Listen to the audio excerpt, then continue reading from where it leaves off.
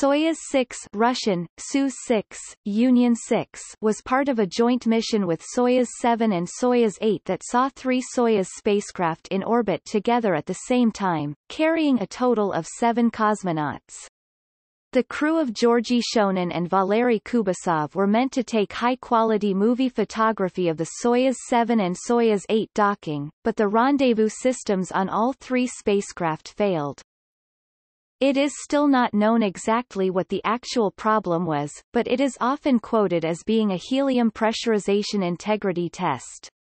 The version of Soyuz 7KOK spacecraft used for the missions carried a torus-shaped docking electronics equipment housing surrounding the motor assembly on the back of the service module, which is thought to have been pressurized with helium to provide a benign environment for the electronics.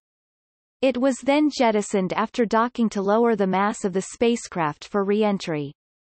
Due to unstable temperature, disparity between the frequencies of the transmitters and receivers, which were stabilized by special quartz resonators, occurred.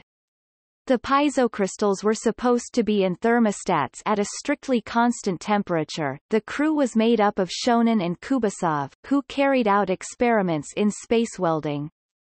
They tested 3 methods, using an electron beam, a low-pressure plasma arc and a consumable electrode.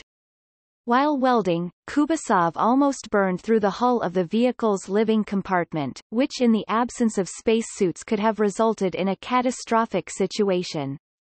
The apparatus was designed at the E.O. Patton Electric Welding Institute, Kiev, Ukraine.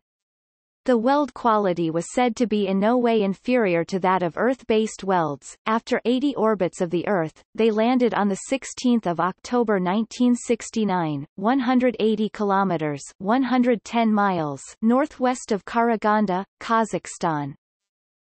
The radio call sign of the spacecraft was Anti, referring to the Greek hero Antaeus, but at the time of the flight, however, it was also the name of the largest practicable aircraft, the Soviet Antonov 22, made in Ukraine. But unlike the call signs of Soyuz 7 and Soyuz 8, it was not the name of a squadron in Soviet military training, of uncertain role, for the one that begins with the letter A is Oktiv, meaning active.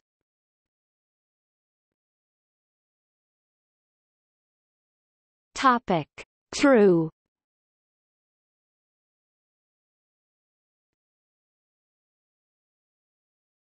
Topic: Backup crew.